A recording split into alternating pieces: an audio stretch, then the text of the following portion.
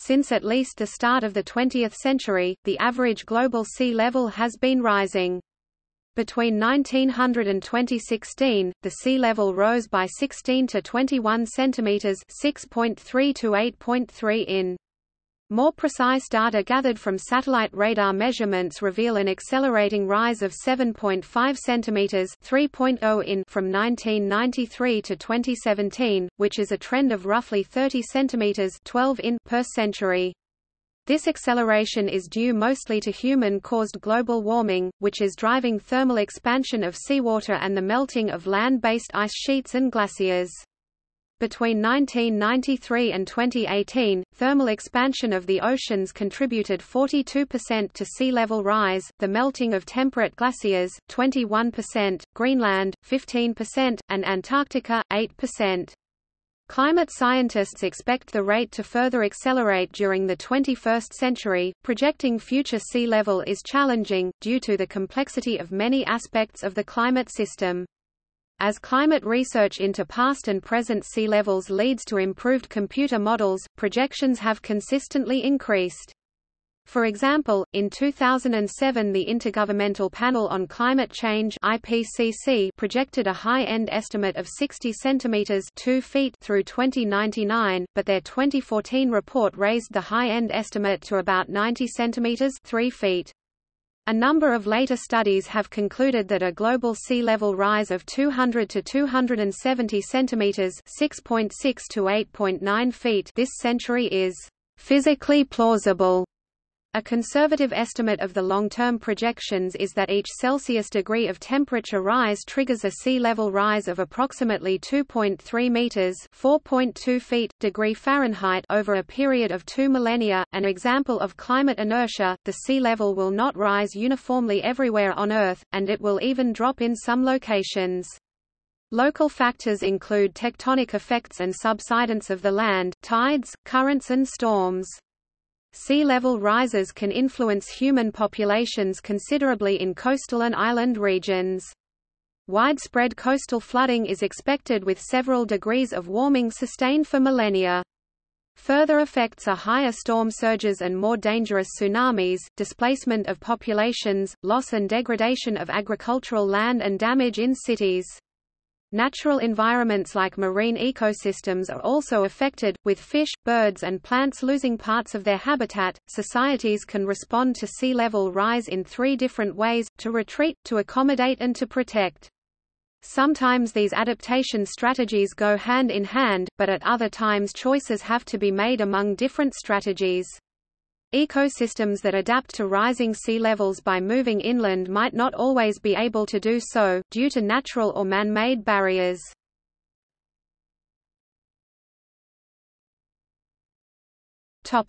Past changes in sea level. Understanding past sea level is important for the analysis of current and future changes. In the recent geological past, changes in land ice and thermal expansion from increased temperatures are the dominant reasons of sea level rise. The last time the Earth was 2 degrees Celsius (3.6 degrees Fahrenheit) warmer than pre-industrial temperatures, sea levels were at least 5 meters (16 feet) higher than now. This was when warming because of changes in the amount of sunlight due to slow changes in the Earth's orbit caused the last interglacial. The warming was sustained over a period of thousands of years, and the magnitude of the rise in sea level implies a large contribution from the Antarctic and Greenland ice sheets. Since the last glacial maximum about 20,000 years ago, the sea level has risen by more than 125 meters (410 feet), with rates varying from less than a mm per year to 40 plus mm per year, as a result of melting ice sheets over Canada and Eurasia. Rapid disintegration of ice sheets led to so-called meltwater pulses, periods during which sea level rose rapidly. The rate of rise started to slow down about 8,200 years before present. The sea level was almost constant in the last 2,500 years, before the recent rising trend that started at the end of the 19th century or in the beginning of the 20th.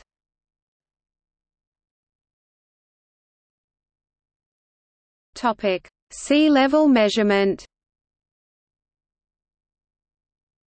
Sea level changes can be driven either by variations in the amount of water in the oceans, the volume of the ocean, or by changes of the land compared to the sea surface. The different techniques used to measure changes in sea level do not measure exactly the same. Tide gauges can only measure relative sea level, whilst satellites can also measure absolute sea level changes.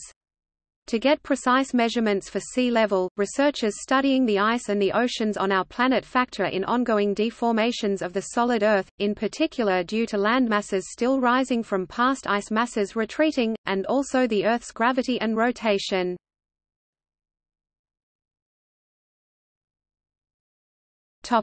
Satellites. Since the 1992 launch of TOPEX, Poseidon, altimetric satellites have been recording the change in sea level. Those satellites can measure the hills and valleys in the sea caused by currents and detect trends in their height. To measure the distance to the sea surface, the satellite sends a microwave pulse to the ocean's surface and records the time it takes to return. A microwave radiometer corrects any delay that may be caused by water vapor in the atmosphere. Combining this data with the precise location of the spacecraft makes it possible to determine sea surface height to within a few centimeters, about 1 inch. Current rates of sea level rise from satellite altimetry have been estimated to be 3.0 plus or minus 0.4 millimeters, 0.118 plus or minus 0.016 in per year for the period 1993 to 2017. Earlier satellite measurements were previously at odds with tide gauge measurements. A small calibration error for the TOPEX Poseidon satellite discovered in 2015 was identified as the cause of this mismatch. It had caused a slight overestimation of the 1992 to 2005 sea levels, which masked the ongoing sea level rise acceleration. Satellites are useful for measuring regional variations in sea level, such as the substantial rise between 1993 and 2012 in the western tropical Pacific.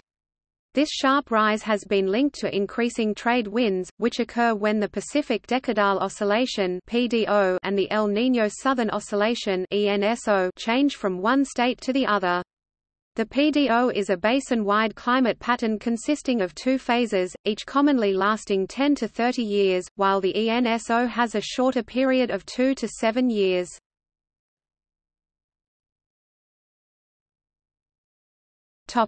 Tide gauges. Another important source of sea level observations is the global network of tide gauges. In contrast to the satellite record, this record has a lot of spatial gaps, but a longer temporal record. Coverage of tide gauges started primarily in the Northern Hemisphere, with data for the Southern Hemisphere remaining scarce up to the 1970s. The longest-running sea level measurements, NAP or Amsterdam Ordnance Datum established in 1675, are recorded in Amsterdam, the Netherlands. In Australia, record collection is also quite extensive, including measurements by an amateur meteorologist beginning in 1837 and measurements taken from a sea level benchmark struck on a small cliff on the Isle of the Dead near the Port Arthur convict settlement in 1841. This network was used, in combination with satellite altimeter data, to establish that global mean sea level rose 19.5 centimeters (7.7 in) between 1870 and 2004 at an average rate of about 1.44 mm per year, 1.7 mm per year during the 20th century. This is an important confirmation of climate change simulations which predicted that sea level rise would accelerate in response to global warming. In Australia, data collected by the Commonwealth Scientific and Industrial Research Organisation (CSIRO) show the current global mean sea level trend to be 3.2 mm (0.13 in) per year, a doubling of the rate during the 20th century. Some regional differences are also visible in the tide gauge data. Some of the recorded regional differences are due to differences in the actual sea level, while others are due to vertical land movements. In Europe, for instance, considerable variation is found because some land areas are rising while others are sinking. Since 1970, most tidal stations have measured higher seas, but sea levels have dropped along the northern Baltic Sea due to post-glacial rebound.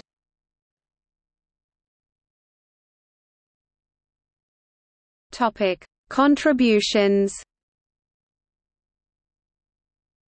The three main reasons warming causes global sea level to rise are: oceans expand, ice sheets lose ice faster than it forms from snowfall, and glaciers at higher altitudes also melt.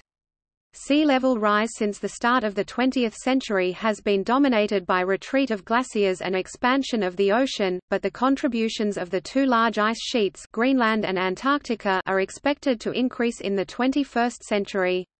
The ice sheets store most of the land ice, 99.5%, with a sea level equivalent (SLE) of 7.4 meters (24 feet) for Greenland and 58.3 meters (191 feet) for Antarctica. Each year, about 8 millimeters (0.31 in) of precipitation, liquid equivalent, falls on the ice sheets in Antarctica and Greenland, mostly as snow, which accumulates and over time forms glacial ice. Much of this precipitation began as water vapor evaporated from the ocean surface. Some of the snow is blown away by wind or disappears from the ice sheet by melt or by directly changing into a gas. The rest of the snow slowly changes into ice. This ice can flow to the edges of the ice sheet and return to the ocean by melting at the edge or in the form of icebergs. If precipitation, surface processes and ice loss at the edge balance each other, sea level remains the same. However, scientists have found that ice is being lost, and at an accelerating rate.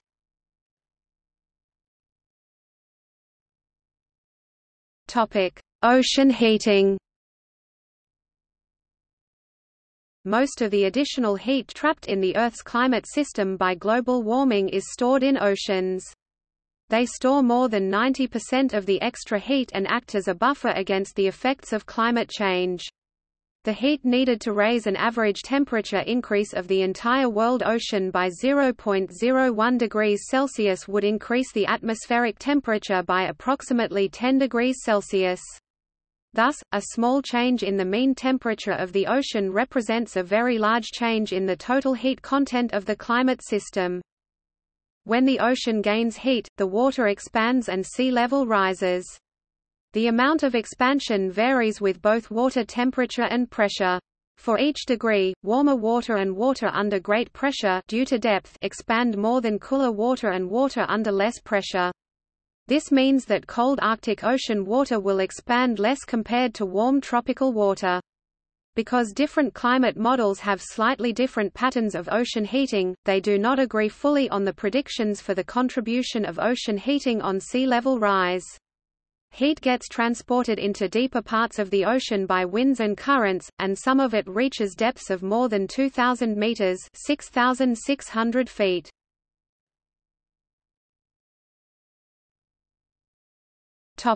Antarctica. The large volume of ice on the Antarctic continent stores around 70% of the world's fresh water. The Antarctic ice sheet mass balance is affected by snowfall accumulations, and ice discharge along the periphery. Under the influence of global warming, melt at the base of the ice sheet increases. Simultaneously, the capacity of the atmosphere to carry precipitation increases with temperature so that precipitation, in the form of snowfall, increases in global and regional models. The additional snowfall causes increased ice flow of the ice sheet into the ocean, so that the mass gain due to snowfall is partially compensated. Snowfall increased over the last 2 centuries, but no increase was found in the interior of Antarctica over the last 4 decades. Based on changes of Antarctica's ice mass balance over millions of years, due to natural climate fluctuations, researchers concluded that the sea ice acts as a barrier for warmer waters surrounding the continent. Consequently, the loss of sea ice is a major driver of the instability of the entire ice sheet. Different satellite methods for measuring ice mass and change are in good agreement, and combining methods leads to more certainty about how the East Antarctic ice sheet, the West Antarctic ice sheet, and the Antarctic Peninsula evolve. A 2018 systematic review study estimated that ice loss across the entire continent was 43 gigatons (gt) per year on average during the period from 1992 to 2002, but has accelerated to an average of 220 gt per year during the 5 years from 2012 to 2017.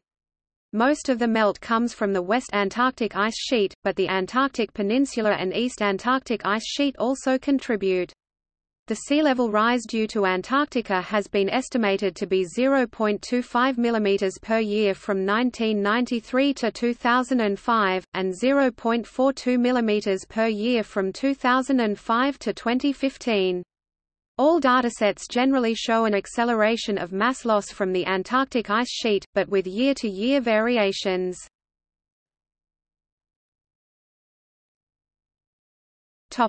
East Antarctica. The world's largest potential source of sea level rise is the East Antarctic ice sheet, which holds enough ice to raise global sea levels by 53.3 meters (175 feet). The ice sheet has historically been considered to be relatively stable and has therefore attracted less scientific attention and observations compared to West Antarctica. A combination of satellite observations of its changing volume, flow and gravitational attraction with modeling of its surface mass balance suggests the overall mass balance of the East Antarctic ice sheet was relatively steady or slightly positive for much of the period 1992 to 2017. A 2019 study, however, using different methodology, concluded that East Antarctica is losing significant amounts of ice mass. The lead scientist Eric Rignot told CNN, "Melting is taking place in the most vulnerable parts of Antarctica, parts that hold the potential for multiple meters of sea level rise in the coming century or two." Methods agree that the Totten Glacier has lost ice in recent decades in response to ocean warming and possibly a reduction in local sea ice cover.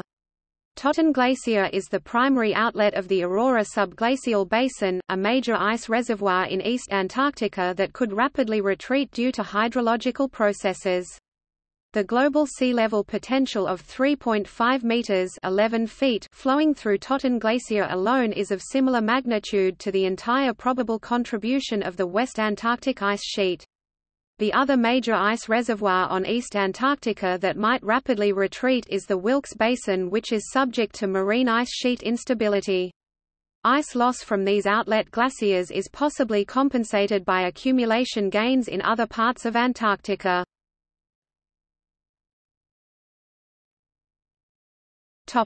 West Antarctica. Even though East Antarctica contains the largest potential source of sea level rise, it is West Antarctica that currently experiences a net outflow of ice, causing sea levels to rise. Using different satellites from 1992 to 2017 shows melt is increasing significantly over this period. Antarctica as a whole has caused a total of 7.6 plus or minus 3.9 mm (0.30 plus or minus 0.15 in) of sea level rise. Considering the mass balance of the East Antarctic ice sheet, which was relatively steady, the major contributor was West Antarctica. Significant acceleration of outflow glaciers in the Amundsen Sea embayment may have contributed to this increase. In contrast to East Antarctica and the Antarctic Peninsula, temperatures on West Antarctica have increased significantly, with a trend between 0.08 degrees Celsius (0.14 degrees Fahrenheit) per decade and 0.96 degrees Celsius (1.7 degrees Fahrenheit) per decade between 1976 and 2012. Multiple types of instability are at play in West Antarctica.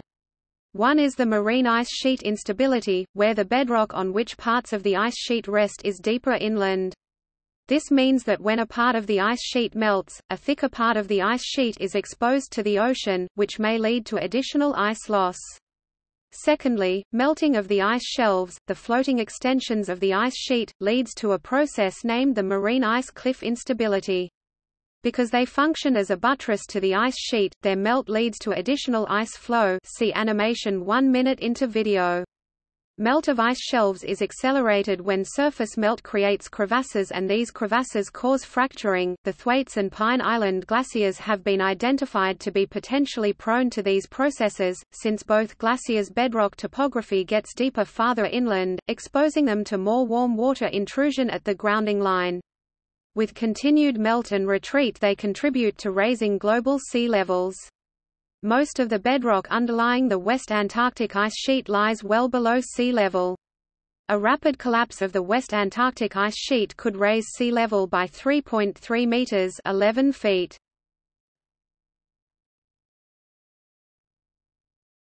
Topic: Greenland. Most ice on Greenland is part of the Greenland ice sheet, which is 3 kilometers (2 miles) at its thickest. The rest of the ice on Greenland is part of isolated glaciers and ice caps. The sources contributing to sea level rise from Greenland are from ice sheet melting 70% and from glacier calving 30%. Dust, soot, and microbes and algae living on parts of the ice sheet further enhance melting by darkening its surface and thus absorbing more thermal radiation. These regions grew by 12% between 2000 and 2012, and are likely to expand further. Average annual ice loss in Greenland more than doubled in the early 21st century compared to the 20th century. Some of Greenland's largest outlet glaciers, such as Jakobshavn Isbrae and Kangerlussuaq Glacier, are flowing faster into the ocean. A study published in 2017 concluded that Greenland's peripheral glaciers and ice caps crossed an irreversible tipping point around 1997, and will continue to melt.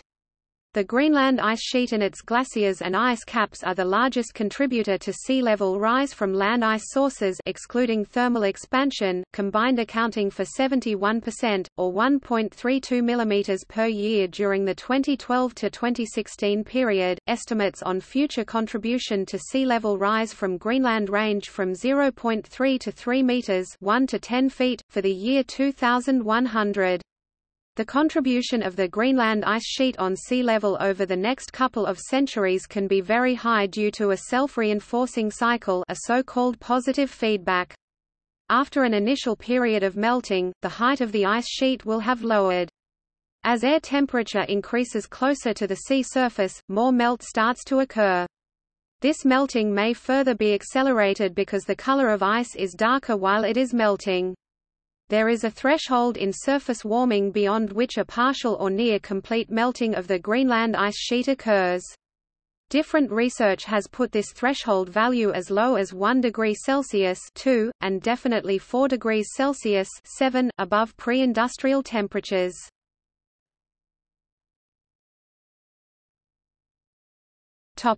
Glaciers. Less than 1% of glacier ice is in mountain glaciers, compared to 99% in Greenland and Antarctica.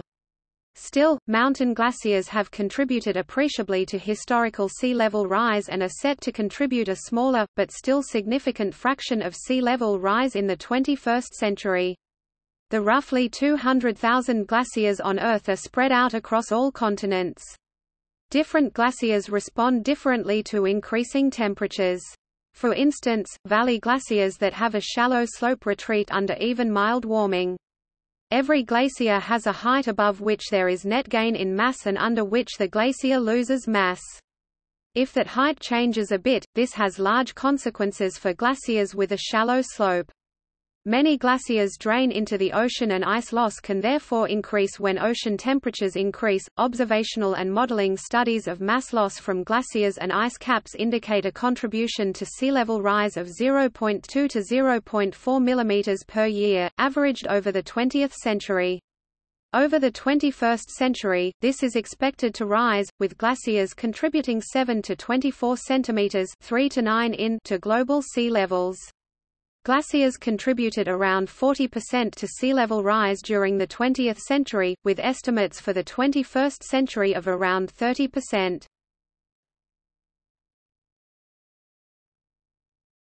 Topic: Sea ice.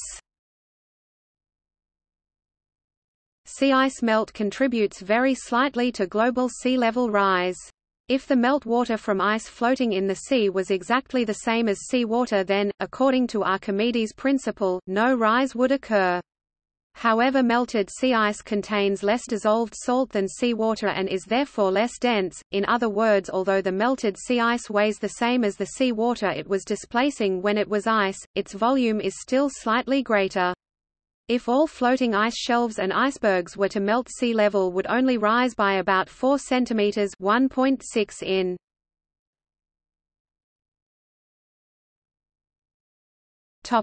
Land water storage. Humans impact how much water is stored on land. Building dams prevents large masses of water from flowing into the sea and therefore increases the storage of water on land. On the other hand, humans extract water from lakes, wetlands and underground reservoirs for food production, leading to rising seas. Furthermore, the hydrological cycle is influenced by climate change and deforestation, which can lead to further positive and negative contributions to sea level rise. In the 20th century, these processes roughly balanced, but dam building has slowed down and is expected to stay low for the 21st century.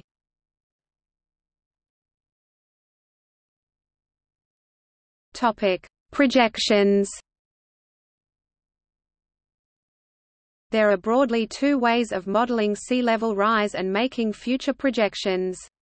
On the one hand, scientists use process-based modeling, where all relevant and well-understood physical processes are included in a physical model.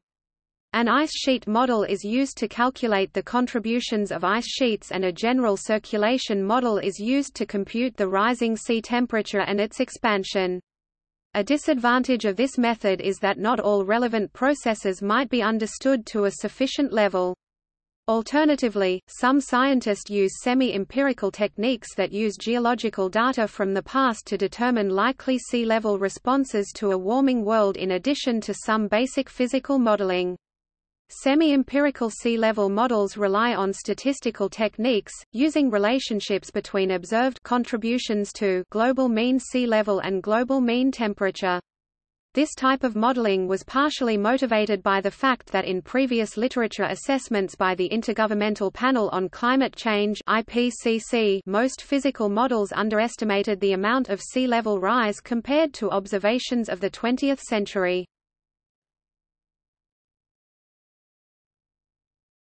Topic: Projections for the 21st century. The 2013 Intergovernmental Panel on Climate Change (IPCC) has made predictions of sea level changes to the year 2100 using the available scientific literature. Their projections are based on the contributors to sea level rise, but do exclude some processes that are less understood. In the case of rapid cuts in emission, the RCP 2.6 scenario, the IPCC deem it likely that the sea level will rise by 26 to 55 centimeters (10 to 22 in) with a 67% confidence interval. The higher value should thus not be read as an upper limit, which can be substantially higher. For a scenario with very high emissions, the IPCC project the sea level to rise by 52 to 98 centimeters (20 to 39 in). Compared to the previous IPCC estimate of 2007, more sea level rise is expected for similar scenarios. Since the publication of the 2013 IPCC assessment, attempts have been made to include more physical processes and to develop models that can reproduce sea level rise from paleoclimate data better. This typically led to higher estimates of sea level rise. For instance, a 2016 study led by Jim Hansen concluded that based on past climate change data, sea level rise could accelerate exponentially in the coming decades, with a doubling time of 10, 20 or 40 years, respectively, raising the ocean by several meters in 50, 100 or 200 years.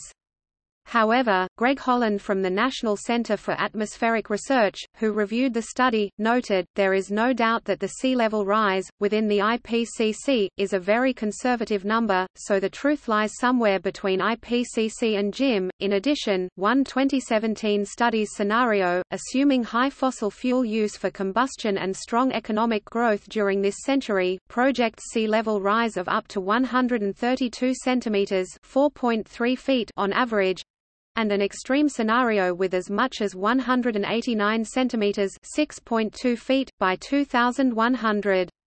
This could mean rapid sea level rise of up to 19 millimeters (0.75 in) per year by the end of the century.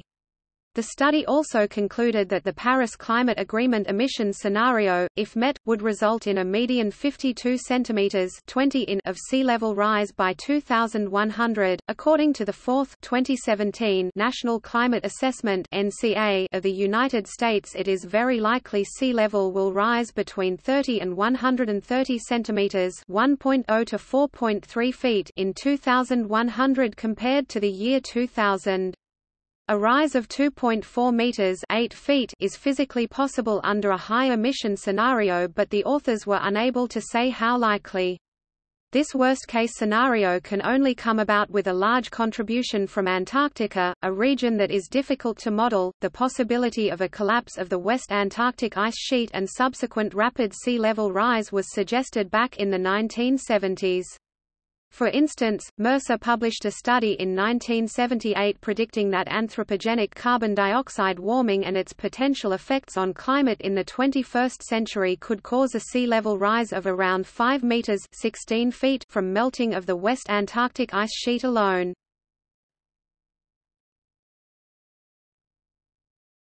Topic: Long-term sea level rise. There is a widespread consensus among climate scientists that substantial long-term sea level rise will continue for centuries to come even if the temperature stabilizes. Models are able to reproduce paleo records of sea level rise, which provides confidence in their application to long-term future change. Both the Greenland ice sheet and Antarctica have tipping points for warming levels that could be reached before the end of the 21st century. Crossing such tipping points means that ice sheet changes are potentially irreversible. A decrease to pre-industrial temperatures may not stabilize the ice sheet once the tipping point has been crossed. Quantifying the exact temperature change for which this tipping point is crossed remains controversial. For Greenland, estimates roughly range between 1 and 4 degrees Celsius (2 to 7) above pre-industrial. Melting of the Greenland ice sheet could contribute an additional 4 to 7.5 meters (13 to 25 feet) over many thousands of years.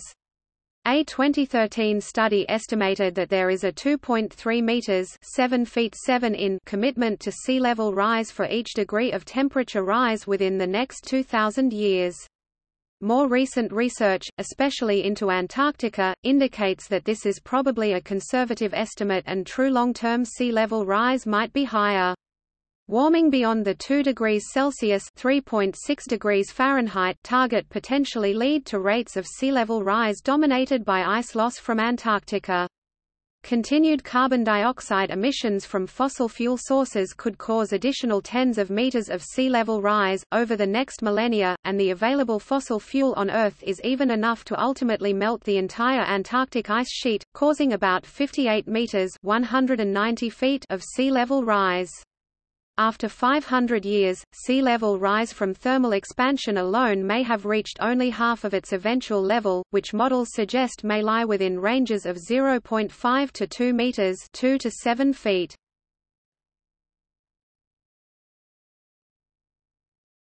Topic: Regional sea level change.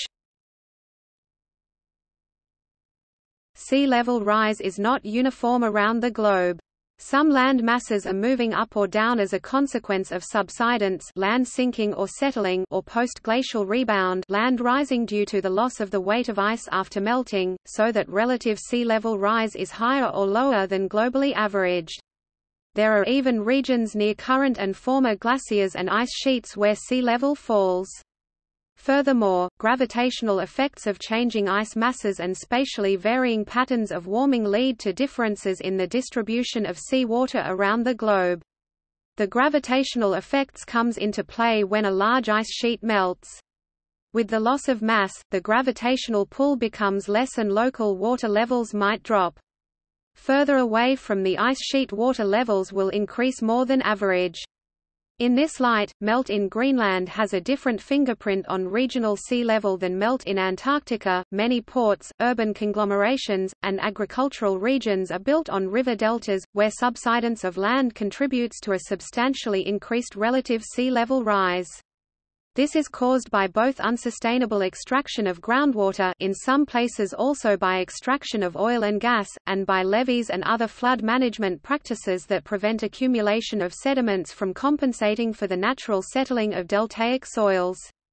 Total human-caused subsidence in the Rhine-Meuse-Scheldt Delta, Netherlands, is estimated at 3 to 4 meters (10 to 13 feet), over 3 meters (10 feet) in urban areas of the Mississippi River Delta, New Orleans, and over 9 meters (30 feet) in the Sacramento-San Joaquin River Delta. Isostatic rebound causes relative sea level fall around the Hudson Bay in Canada and the northern Baltic. The Atlantic is set to warm at a faster pace than the Pacific. This has consequences for Europe and the U.S. East Coast, which received a sea level rise 3 to 4 times the global average.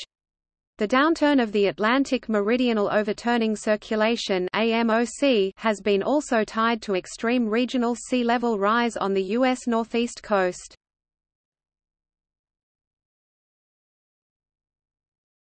Topic: Effects. Current and future sea level rise is set to have a number of impacts, particularly on coastal systems.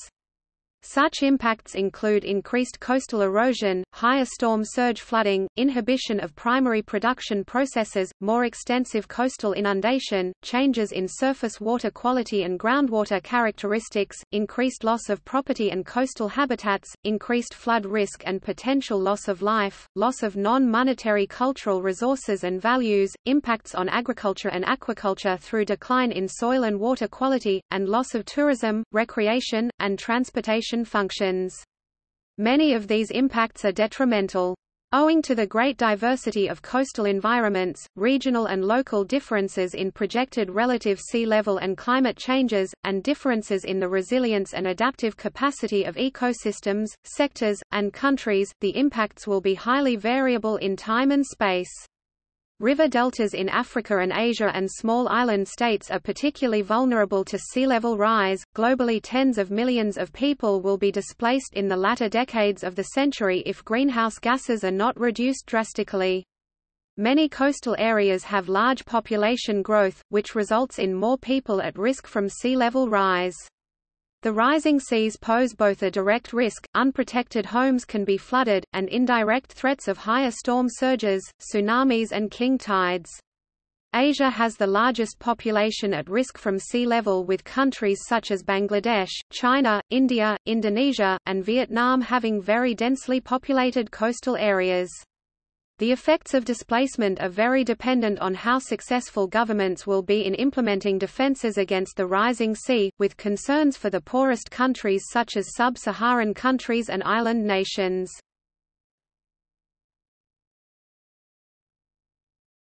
Topic: Coastal areas.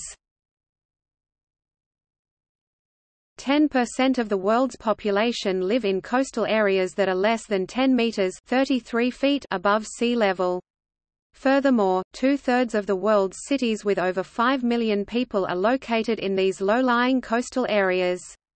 Future sea level rise could lead to potentially catastrophic difficulties for shore-based communities in the next centuries. For example, millions of people will be affected in cities such as Miami, Rio de Janeiro, Osaka and Shanghai if following the current trajectory of 3 degrees Celsius (5.4 degrees Fahrenheit). The Egyptian city Alexandria faces a similar situation, where hundreds of thousands of people living in the low-lying areas may already have to be relocated in the coming decade. However, modest increases in sea level are likely to be offset when cities adapt by constructing sea walls or through relocating.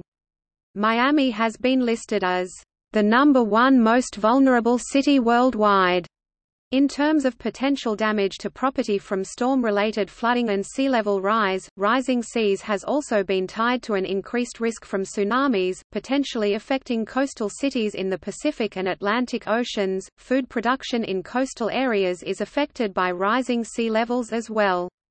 Due to flooding and saltwater intrusion into the soil, the salinity of agricultural lands near the sea increases, posing problems for crops that are not salt-resistant. Furthermore, salt intrusion in fresh irrigation water poses a second problem for crops that are irrigated. Newly developed salt-resistant crop variants are currently more expensive than the crops they are set to replace. The farmland in the Nile Delta is affected by salt water flooding, and there is now more salt in the soil and irrigation water in the Red River Delta and the Mekong Delta in Vietnam. Bangladesh and China are affected in a similar way, particularly their rice production.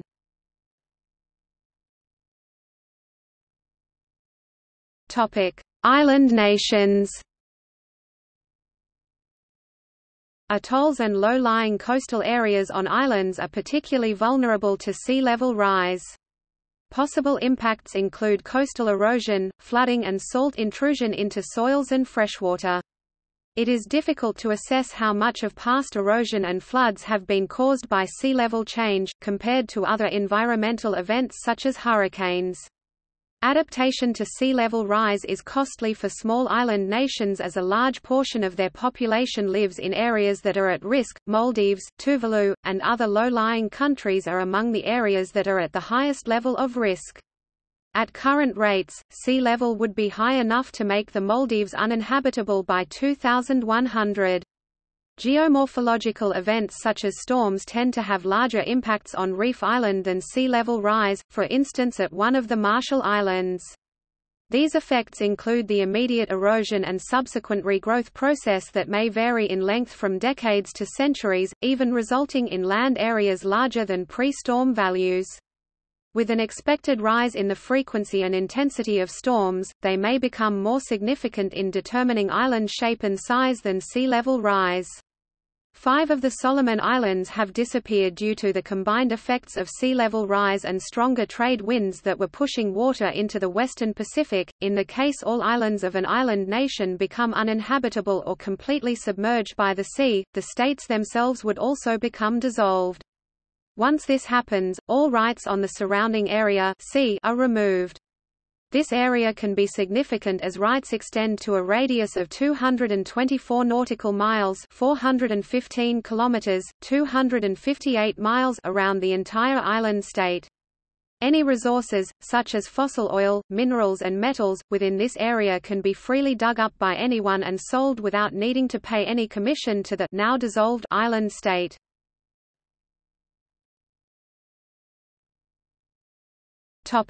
Ecosystems.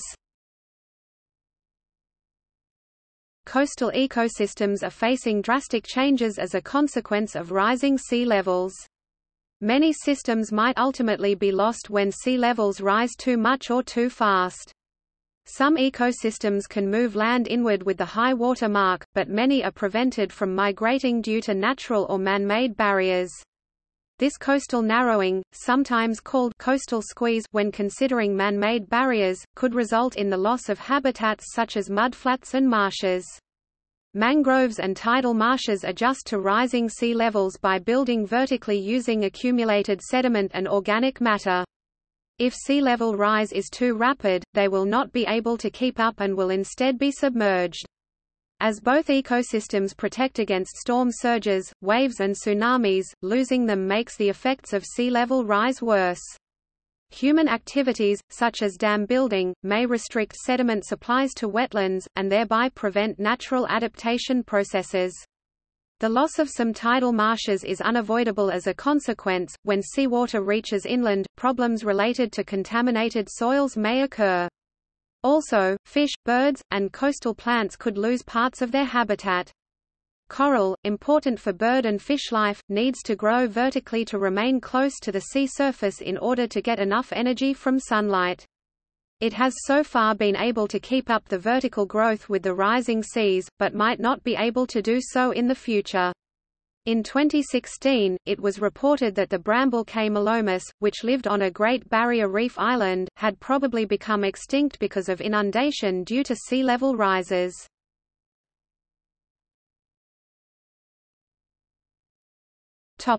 Adaptation. Adaptation options to sea level rise can be broadly classified into retreat, accommodate and protect.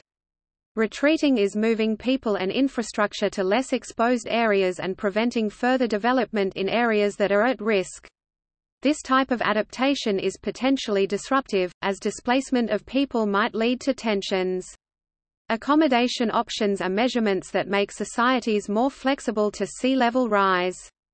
Examples are the cultivation of food crops that tolerate a high salt content in the soil and making new building standards which require building to be built higher and have less damage in the case a flood does occur. Finally, areas can be protected by the construction of dams, dikes and by improving natural defenses. These adaptation options can be further divided into hard and soft. Hard adaptation relies mostly on capital-intensive human-built infrastructure and involves large-scale changes to human societies and ecological systems. Because of its large scale, it is often not flexible. Soft adaptation involves strengthening natural defenses and adaptation strategies in local communities and the use of simple and modular technology, which can be locally owned. The two types of adaptation might be complementary or mutually exclusive. Many countries are developing concrete plans for adaptation. An example is the extension of the Delta Works in the Netherlands, a country that sits partially below sea level and is subsiding. In 2008, the Dutch Delta Commission advised in a report that the Netherlands would need a massive new building program to strengthen the country's water defences against the anticipated effects of global warming for the following 190 years. This included drawing up worst-case plans for evacuations. The plan also included more than €100 billion $113 billion in new spending through to the year 2100 to implement precautionary measures, such as broadening coastal dunes and strengthening sea and river dikes. The Commission said the country must plan for a rise in the North Sea up to 1.3 meters (4 feet 3 in) by 2100 and plan for a 2 to 4 meters (7 to 13 feet) m rise by 2200. Miami Beach is spending $500 million from 2015 to 2020 to address sea level rise. Actions include a pump drainage system and raising of roadways and sidewalks. U.S. coastal cities also conduct so-called beach nourishment, also known as beach replenishment, where mined sand is trucked in and added. Some island nations, such as the Republic of Maldives, Kiribati and Tuvalu, are considering international migration of their population in response to rising seas. Moving to different countries is not an easy solution, as those who move need to have a steady income and social network in their new country. It might be easier to adapt locally by moving further inland and increasing sediment supply needed for natural erosion protection. In the island nation of Fiji, residents are restoring coral reefs and mangroves to protect themselves against flooding and erosion, which is estimated to be more cost-efficient than building sea walls. In 2019, the elected president of Indonesia declared that he will move the capital of the country from Jakarta. Jakarta is one of the most vulnerable to sea level rise cities in the world and sinking in rate of 25 centimeters per year, approximately due to groundwater drilling and the weight of its buildings. There are concerns that the move will harm Indonesia's tropical forest.